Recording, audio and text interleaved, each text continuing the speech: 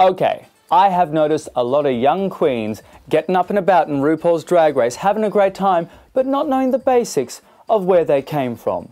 Not even knowing fantastic pieces of trivia and important parts of the gay psyche, like the first blow struck at the Stonewall riots was struck by a motherfucking drag queen. So let's get started. It's the Homo Spiral. Homo 101. Things every burgeoning young queen needs to know about their cultural history. You need to see queer cinema, queer theatre, Boys in the Band, Desert Hearts, Baghdad Cafe, Cat in a Hot Tin Roof, Sebastian, which is basically just porn in the desert, My Beautiful Laundrette, Cabaret, Milk, Celluloid Closet, and Triumph of the Will by Leni Riefenstahl. Gotcha!